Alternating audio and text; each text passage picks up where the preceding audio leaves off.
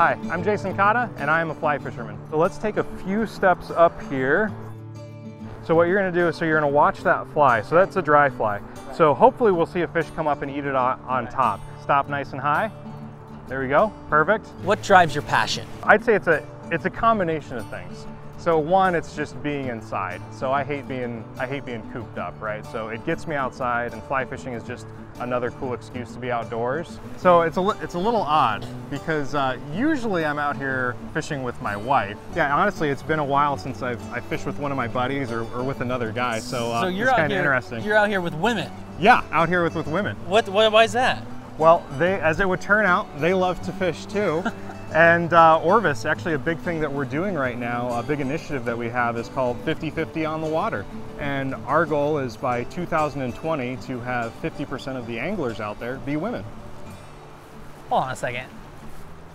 We got more women out here. Let's stop the story, restart this thing, and get a woman on the water. I think that's a good idea. Just hold on to that with your index finger. Good. How do you feel about the idea of getting more women on the water? I mean, I do think people think of women like hiking and going outdoors, but maybe not fishing as much. I mean, it still kind of seems like a male-dominated thing. Just shake it out, and then from here, straight back, there you go. You know, the fly fishing industry for the longest time has been definitely very kind of male-oriented, but Orvis, we are very involved with trying to get more women in the sport. Is it weird for you now to like want to go fishing? You're like the only girl and all that. Because my husband doesn't want to go?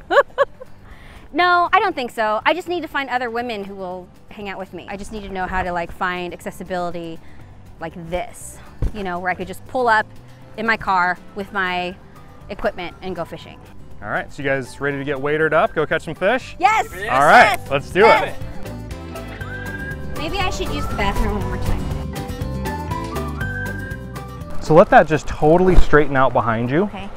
So let it keep going, keep going, keep going, and then roll it. Just cast it right that way. Nice, that's money. Our goal is by 2020 to have half of the fly anglers out there be women. And we do a lot of lady-specific classes as well. We have a couple great ladies that work at the shop that teach the classes. So it's women being taught by women, and they do these classes, go out fishing, and have a great time. I think I always had an appreciation for nature because I went fishing and because I spent a lot of time outdoors. Yeah, the catching is a bonus. I mean, that's why we call it fishing and not catching, right? It was fun.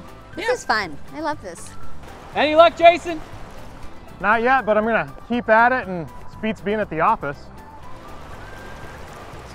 Very true.